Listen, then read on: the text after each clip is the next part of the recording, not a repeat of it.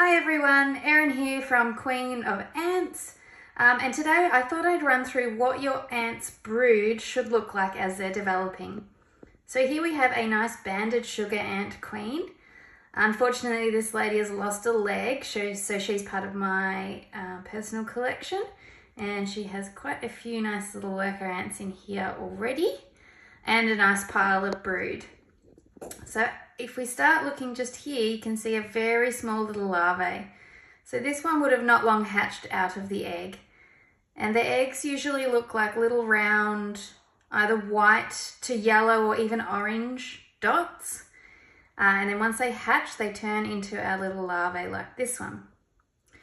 So this little larvae will grow and grow and grow as the queen and the worker ants feed it, and it will turn into a larvae like this big one. Now this one is probably just about ready to spin her cocoon. You can see the black dot in the middle, that's her stomach, and the little curved head at the top there. So once she is fully grown as a larva, she will spin a cocoon which looks like this. Yeah, this worker ant's in the way. So these big papery looking long things are the cocoons. So the larvae actually spin the cocoon with their own silk, and then once they're in the cocoon they will undergo metamorphosis and transform into the worker ants.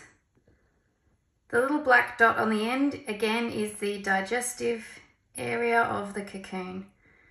As your cocoons grow, these ones here are quite new cocoons. They've still got a way to go, but they will darken as they age and almost shrivel a little bit once they're ready to enclose, the adults are ready to enclose out of the cocoons.